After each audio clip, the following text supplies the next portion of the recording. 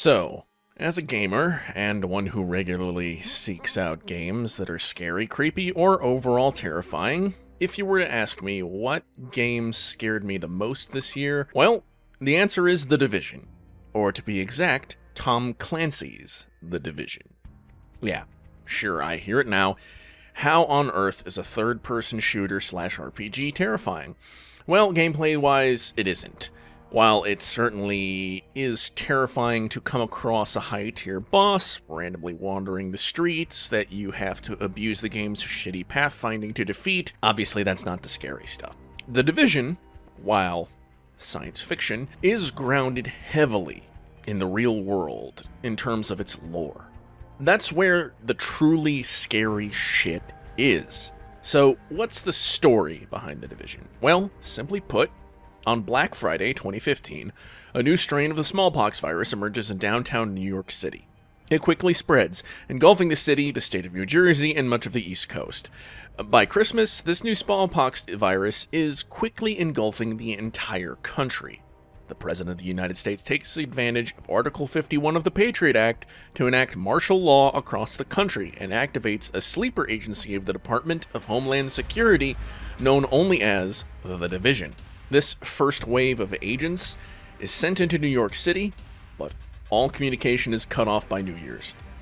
You are a member of the Division who has just been activated in the second wave. You've just retaken Brooklyn, where your team is sent into the city proper, and that's where the game begins. Big whoop, that's not so scary, I hear you say? Well, hold your horses there, buckaroo.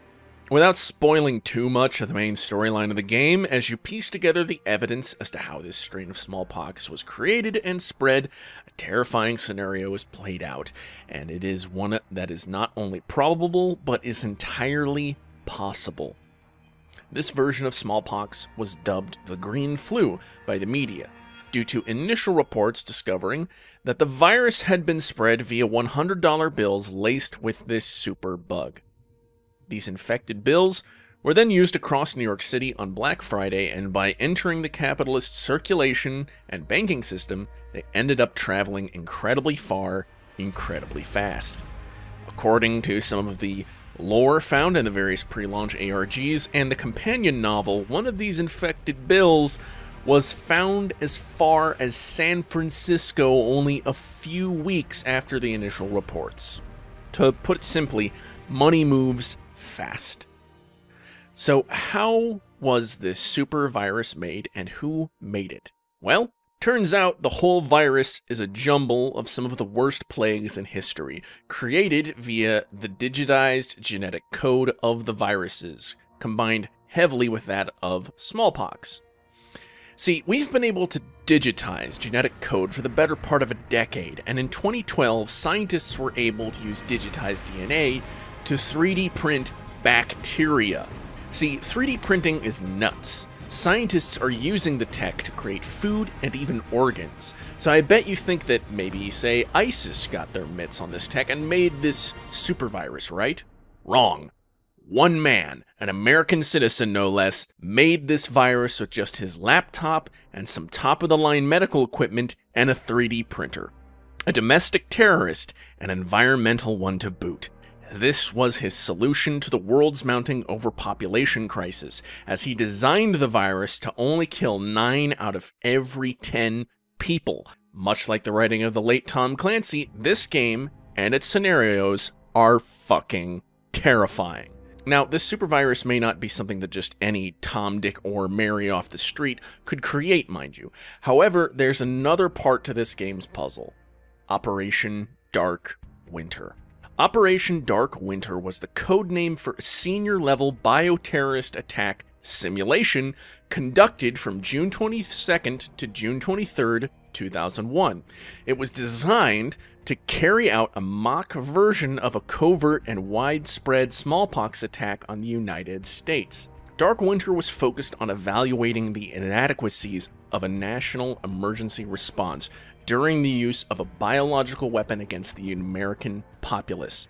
The exercise was solely intended to establish preventative measures and a response strategy by increasing governmental and public awareness of the magnitude and potential of such a threat posed by biological weapons, in which massive civilian casualties would overwhelm America's emergency response capabilities, the disastrous contingencies that would result in the massive loss of civilian life were used to exploit the weaknesses of the U.S. healthcare infrastructure and its inability to handle such a threat.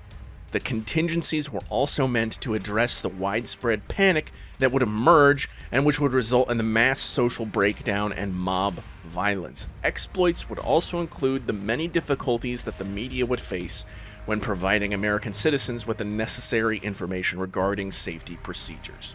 Okay, to put it mildly, this exercise was a fucking disaster, and the results of the simulation have largely been ignored.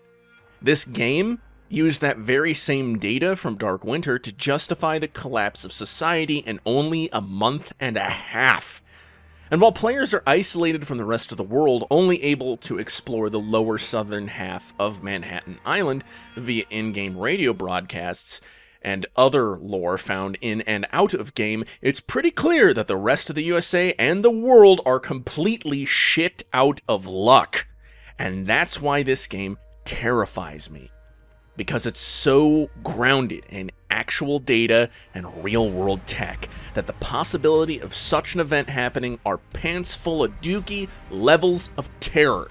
When this game came out, I had nightmares about the reality of the scenario, and 9 months later, I'm still playing the game. The setting is fascinating. The in-game world is covered with the evidence of the ineptitude of the US government to handle such an event. Discarded lab equipment, body bags left in the streets, evidence of mass executions, roving bands of escaped convicts, maniac zealots trying to purge the plague from the lands via pyromania, and debased scumbags who prey on the weak. Not to mention the fact that Turtle Bay is infested with a private army that decided to cut ties with the US government and annex New York for itself. The sheer and utter chaos, hopelessness, and constant visions of tragedy are haunting. Combined with the game's setting during midwinter, and it creates a bleak and debased visage of a city once crawling with life, now reduced to a plague-stricken, burned-out shell of our former self. A reminder of the human condition, that given the opportunity, so-called civilized people can and will eat each other. And that's why The Division is the scariest game of 2016. Godspeed. I'll see you in hell.